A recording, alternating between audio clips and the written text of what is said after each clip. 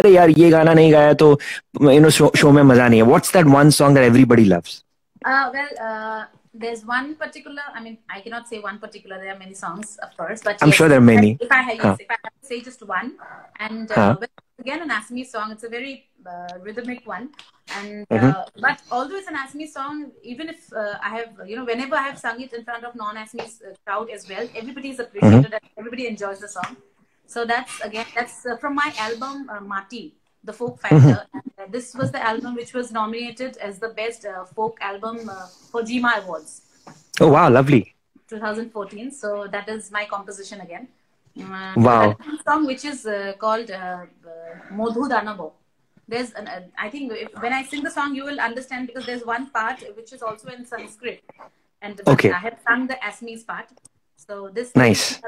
I think you must be knowing that there's a phrase where you sing Madhudana Vadarana Deva Varan Varavari Charochana Chakradharan. So that I've sung it in our this thing. It's in Bajraoli language, so I have sung it in that. And wonderful. That's one song which I had.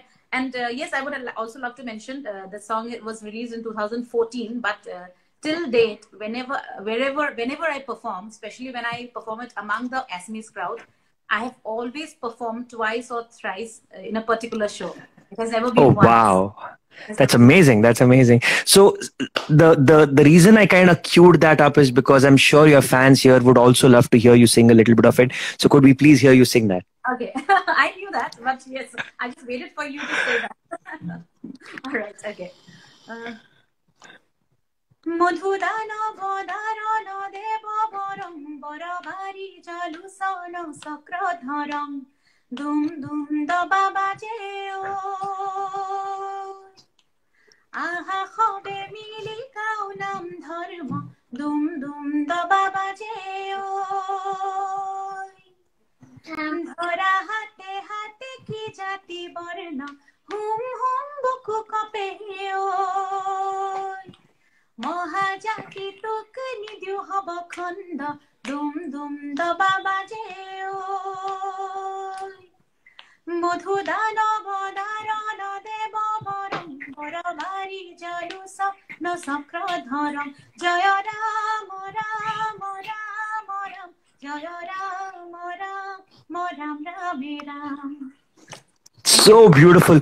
There's just something about, I've heard quite a few Assamese folk songs. I lived in Kolkata for 4 years, so I've heard a lot of Bengali music. There's just something about, the language. It goes so beautifully with the music. It's a very, very melodic language. Like right now, there's no music playing behind you, but it's still so melodic. It's still so complete. And I can see again the amount of love that you're getting from all the people who are watching you right now, all of your fans. So that is fantastic. I have to ask you, one of the people who always gets mentioned whenever I've spoken with anybody who's had any association with Assamese music or who's sung for Assamese, even Hindi singers who've sung for Assamese films and all that, is of course Zubeen Garg. And I believe on this album itself, you had him on one of your songs. Was it right? Did I get...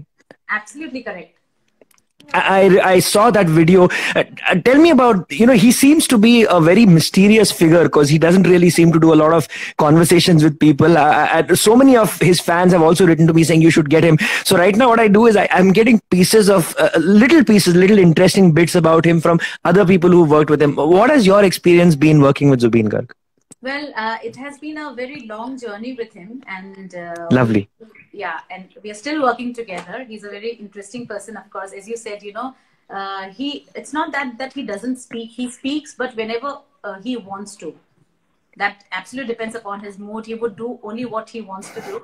And he's a great human being, actually a person with a golden heart. So, nice. Very grounded person. Extremely super talented, and we all say and believe that when a person is ordinarily talented, he or she seems to differ from others. Right. They are always into their own world. I mean, correct. Somewhere he's even when he's sitting idly, he must be creating something in mind. So wonderful. That's how he is, and yes, whenever you meet him, I'm sure you will love talking to him.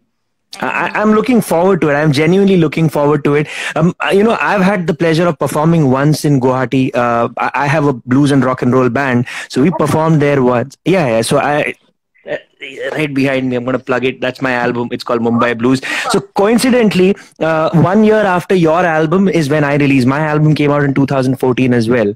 Oh, super. And yeah, I mean, we'll talk about my music later on. But I'm saying that I love the culture there. I love how people are into music. I love how people want to go and watch live performances and how they genuinely are fans of their favorite singers. I've seen the amount of love that you get, that Zubeen gets, and even Mahalakshmi Iyer, who sung a few songs, and she's been a guest on my show.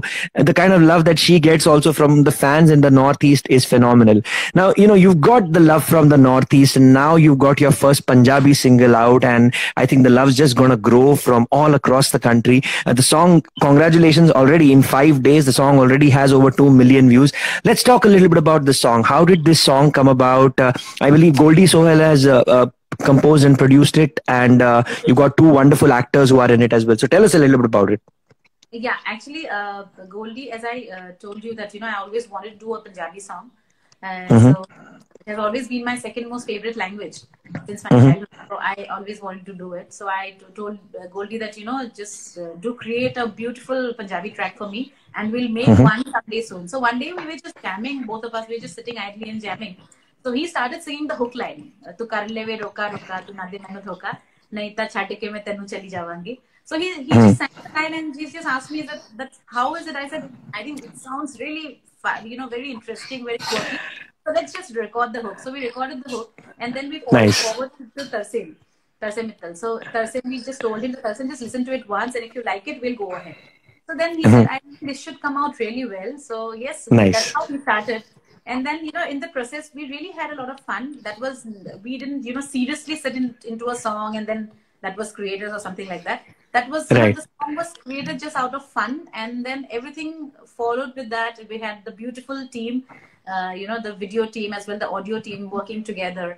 And yes, with everybody's, great hard work, it has come out really well and people has appreciated it. They're still appreciating, and we are really being hopeful that everybody likes it. And as you said, yes, with Roka Roka, and I'm just being hopeful that I people get to know me more, the wider audience. I'm exposed to the wider audience. So yes, Yeah, that's about it, and yes, we are being hopeful. that's beautiful.